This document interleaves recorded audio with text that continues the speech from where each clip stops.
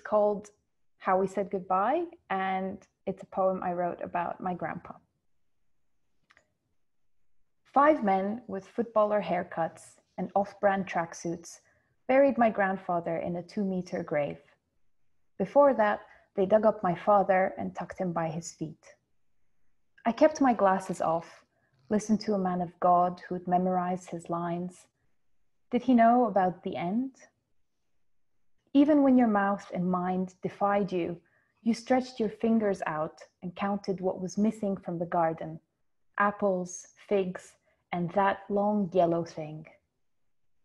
I think you would have liked a room with bright green pictures of the otherworldly. I think you would have liked to decompose and feed the roots of something grand and worthy, like a peach tree or tomato plant, ripe with history, plump with giving, every bite a sacrifice. Thank you so much. The next poem I'm going to read is a poem about my hometown, one of my hometowns, Beirut, where I grew up. And it's about the aftermath of the explosion that destroyed half the city in August. And it's called When They Ask About the Explosion.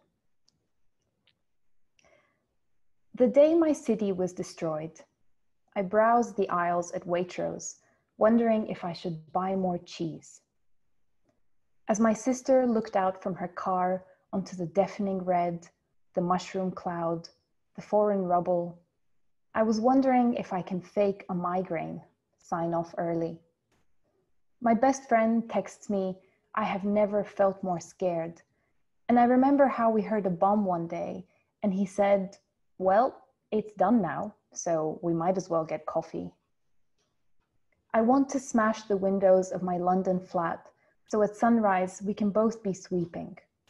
I want to turn off all the lights in this jammy bastard city, trigger earthquakes, cut the jasmine from my throat. I want to dig you out of the debris and piece our city back together. We are stuck in an ungodly split screen, each wishing we were someplace else, gargling with this sticky goo that's left behind.